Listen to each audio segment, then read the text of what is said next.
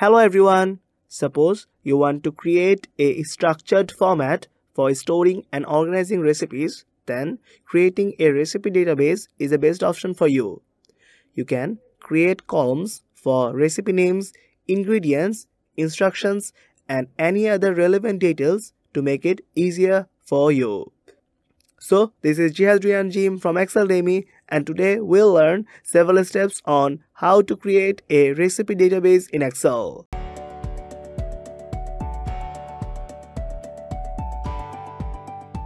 Before going into the steps, let's talk about the data set a bit.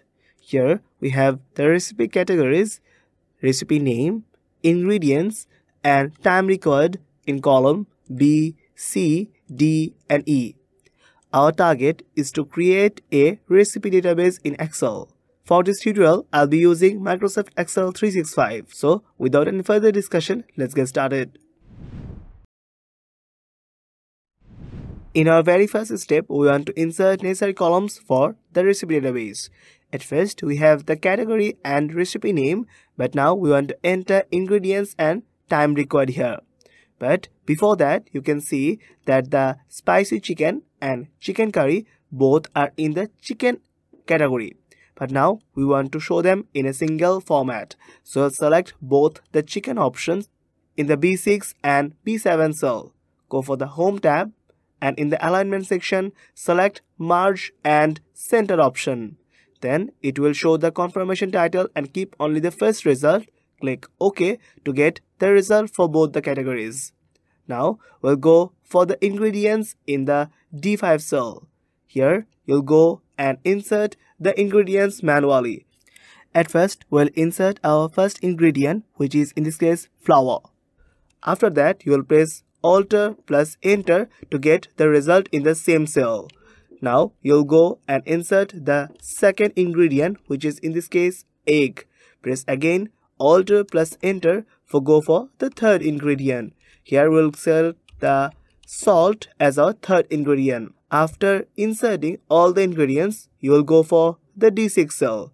You will manually press the Enter button to go for the next cell. You can again do the same thing and insert the ingredients for the spicy chicken here. We'll write down 1 and then go for the spices. After that, you will again press Alt plus Enter for going into the next line of the same cell. After that, you'll go for the salt and you can manually again do this for the whole D6 cell.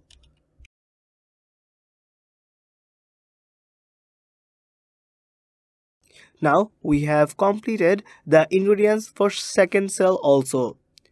We can easily insert all the necessary data here in the recipe database and that will create the database look like this. So that's how you can easily insert the necessary data in Excel. In our second step, now we want to filter the recipe database for the betterment of it. So go for the filtering by using if function and data validation. So move on to the B5 cell and go for the data tab and select data validation in the data tools. In the data validation dialog box, you have got the settings section. If you click on the allow, then you will have many options as you want. But now as you required only the list, so we will select list here. In the source section, you can write the sources you need to show in the recipe menu. So we'll write the slices. Now we'll go for the chicken and after that we'll go for the beef. And if we want to add, we can also add the none here. If we click the OK, then we'll find a drop down list in the B5 cell. If you click on it, then you'll get your perfect options here. Suppose you want to get the chicken and select it, then get your perfect result in the B5 cell. Now in the C5 cell, we'll insert our formula. So we'll insert the ifs function, which basically checks whether one or more conditions are met and returns the true value here. So we'll move on to our first logical test, which is in this case the B5 is equal to none. Then we'll write down none here as our logical test. Then the value if true, we'll write down nothing as it is none. And then we'll move on to the logical test 2. B5 is equal to the recipe list one section, so we'll go for that, and now we'll write down the recipe list here. So we'll select the B5 cell in this section, and now we'll move on to our next section where we'll insert the indirect function. The indirect function basically returns the specified value with the text string, but this section will go for our first reference, which is in this case from C5 to E5. Now we'll move on to our next section, which is in this case the B5.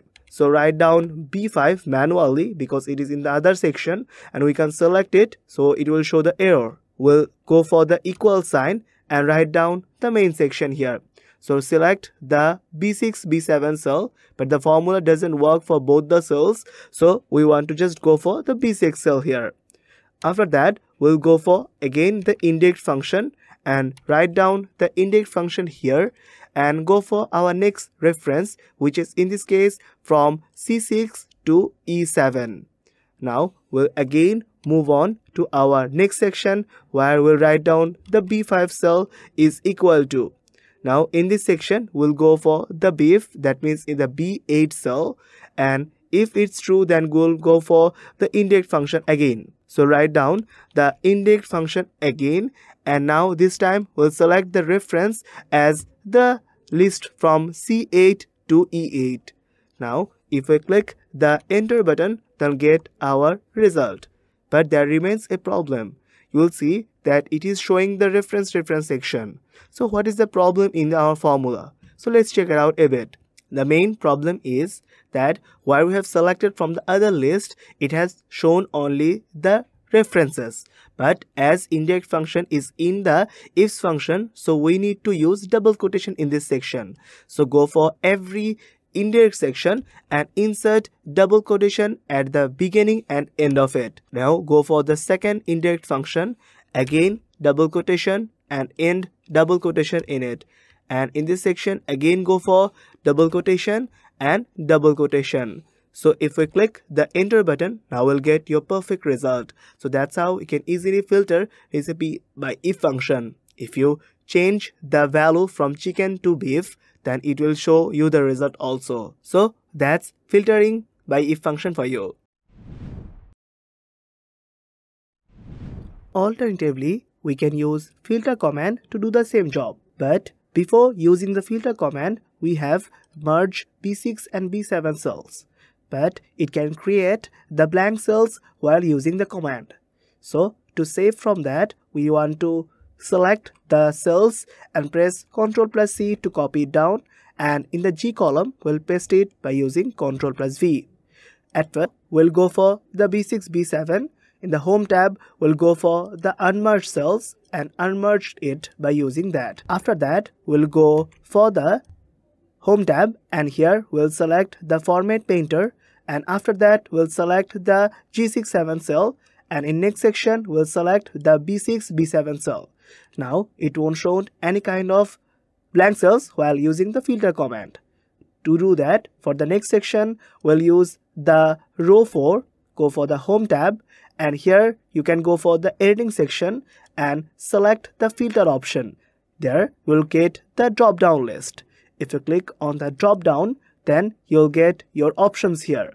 You can easily untick the values and tick the values only that you want to show in this section. Now you have only ticked the chicken and unticked all, then it will show only the result for the chicken.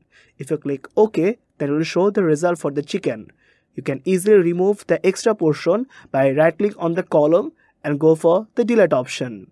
Now you can also go for the drop down and untick the chicken and tick the beef to get the result for the beef. If you click OK, then get the result for the beef. So that's how you can easily use filter command to do the job.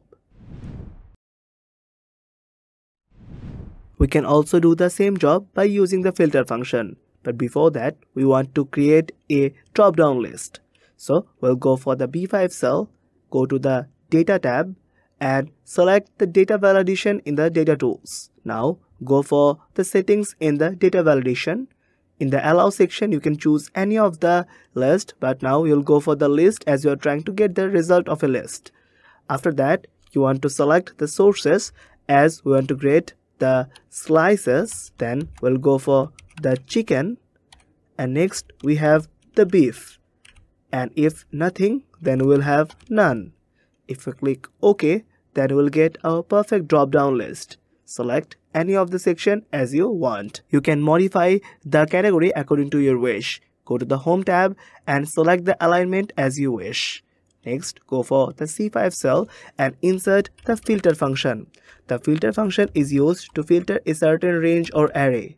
In this case, we have 3 parameters: array, include, and if empty. For the first array section, we'll go for the recipe list worksheet, and now we'll select C5 to E8. In our next section, we'll go for in the B5 to B8 in the same worksheet. After that, we'll go for our equal sign, and in this section we'll go for the filter function, and this time we'll select the B5 as our category. If we click the enter button, then get our perfect result here in this section. So that's how we can easily use filter function. You can easily choose any of the other category and get the result for this section. So that's filter function for you. So that's it for today. You can use any of these methods accordingly, or you can download the practice workbook from the link below. Hope this will help you. If you have any questions, suggestions or feedback, please let us know in the comment section, or you can have a glance at excelacademy.com. Thanks for watching us. If you like this video, please consider subscribing for more content like this.